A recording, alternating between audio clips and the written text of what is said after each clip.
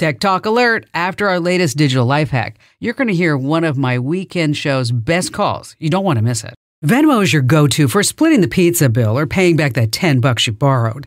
But if you value your privacy, there's one very important step Venmo does not want you to take.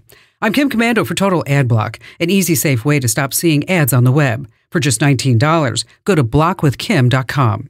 Did you know that by default, your Venmo transactions are out there in the wild for the entire world to see? Yeah, anyone can take a peek at your payment history, like your nosy cousin or that friend who's tracking what you do. Your spending habits are revealed on the Venmo activity feed on the app's home screen, and so are some of your secrets. Here's how to hide that. Open the Venmo app, tap your profile in the corner, and then the settings gear. Hit privacy and switch that to private. This way, your Venmo transactions are just between you and the receiver. It's that simple. Privacy back in your hands. I'm not sure why it's the other way around all the time with these tech companies. Now, if you're tired of all the ads on the internet, make it stop at blockwithkim.com.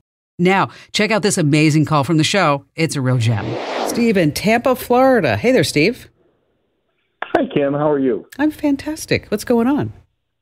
Well, I've recently retired, and I had a business for a number of years, and I used QuickBooks Pro for most of the time I had business. You know, it was 15 or 20 years I used it. I'd like to have something for home use now, and I think QuickBooks Pro is kind of expensive and overkill for my purposes now. Sure. So I'm looking for some software that would... All right. Well, there are a few out there. I'm a big fan of open source software. That's free software that we know that is being fixed by the community. And then typically you always have some great tutorials and things with it along the way.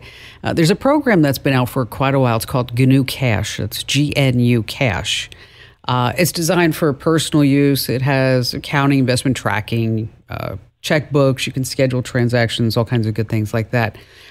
It doesn't have a really steep learning curve, but if you needed to get some help along the way, there's always tons of tutorials on YouTube. So that's the first one I would check out. If you're looking for something that is maybe a little bit easier and not as feature rich as GNU Cash, another one to check out is Home Bank. And again, that's Home Bank.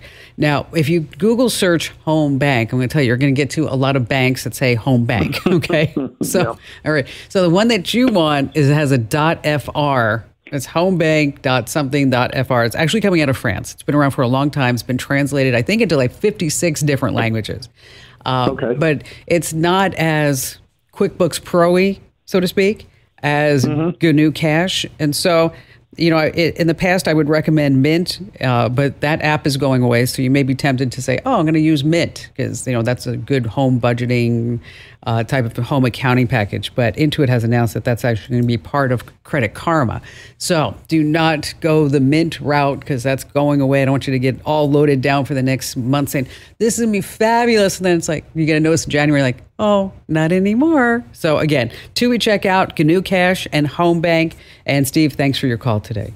Hey, big kudos to you for sticking around.